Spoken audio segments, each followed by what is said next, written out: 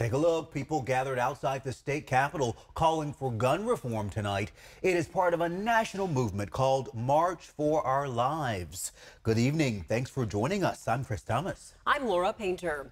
It's one of 5 rallies held across the country this week. ABC 10's Alicia Machado was at the rally in Sacramento tonight and has more on what the protesters are calling for.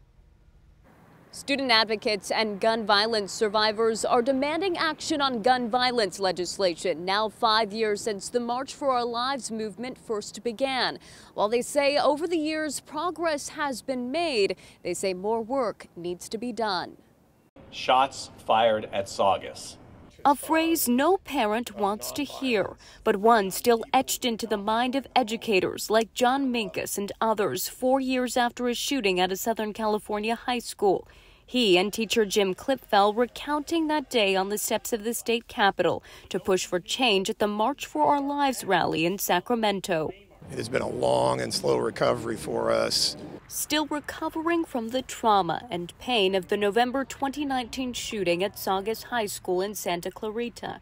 2 teenagers killed and 3 others wounded by a 16-year-old student before taking his own life. Klipfel acting as a first responder that day to help save the lives of students. Unfortunately, we were one of many, and it continues to grow, the count of these school shootings. And anything we can do to help people recover and prepare and move forward, and as I said, move the needle on preventing other tragedies like this. Student advocates are pushing to do just that, holding a rally at the state capitol to demand action on gun safety legislation. 2023 marks 5 years since the March for Our Lives movement began, following the shooting at a Parkland, Florida high school that killed 17 students and staff. These rallies are here to say that we're still here, we're still fighting, and we're pushing for local legislation here in California because we know that local advocacy is some of the most impactful ways to get movements going. Organizers acknowledge that California has some of the strictest gun laws in the nation, but say more work needs to be done.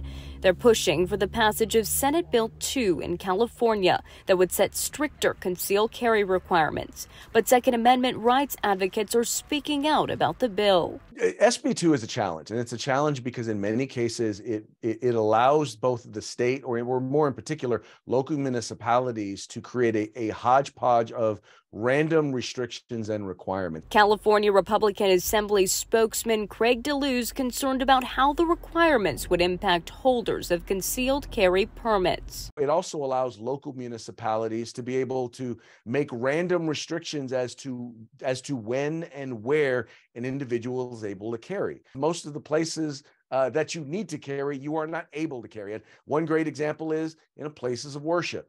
How many instances have we seen in the last decade of active shooter situations taking place at places of worship? A committee hearing for SB 2 is set for next Tuesday. All right, Alicia, thank you. And this rally comes on the same day a school shooting was falsely reported at a Stockton high school. Police now say that call was part of a prank. More on that coming up in just a few minutes on Late News Tonight.